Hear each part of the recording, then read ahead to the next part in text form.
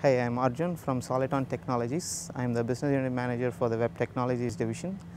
We are an NI Alliance partner for the past 18 years. We are in fact the first Alliance partners from India. We currently have 100 plus LabVIEW developers and 30 plus Web Technologies developers. We combine LabVIEW with Web Technologies to build some unique products. Today I'm going to show a demo of how we are able to make LabVIEW applications accessible over the web. These lab applications generally work in a manufacturing environment or a lab environment, typically on a cRIO or a PXI. So I'm going to just demo how we are able to get a LabVIEW app that works in any of these environments on the web and on the phone. So we'll switch over to the PC.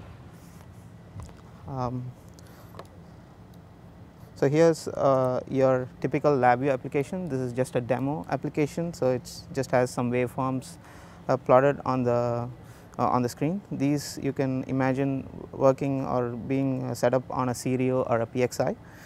So when many of our customers would want these applications to be accessible over the web so that it can be remotely accessed and controlled. So what we have built is a web front end. That is typically like this.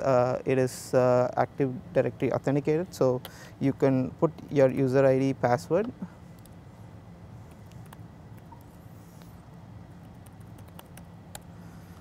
and just like one application, there could be multiple LabVIEW applications sitting on different locations in the lab or in the manufacturing floor. You could have a dashboard where you can go and access each of these applications one at a time or all in parallel. So here I'm clicking on the same applications. We are able to get the same waveform that we see in the LabVIEW app on the browser. And it's also two-way communication. So I change the waveform from square to saw, and it changes the waveform here. And it also changes in the LabVIEW app over here. If you focus on the phone, the same thing is also accessed on the phone. I'm able to do the same stuff on the phone as well. So just a very high level technology overview. We have the LabVIEW applications running on cRIO, PCs or PXIs. All those data is accumulated on a Node.js server, and we add more authentication and other logic on the Node.js server, and these applications are then published onto the client devices, either a laptop, a desktop, a mobile phone or a tablet.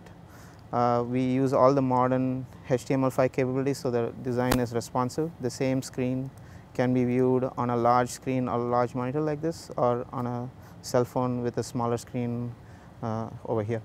Thank you for watching the demo. Please visit us at solitontech.com.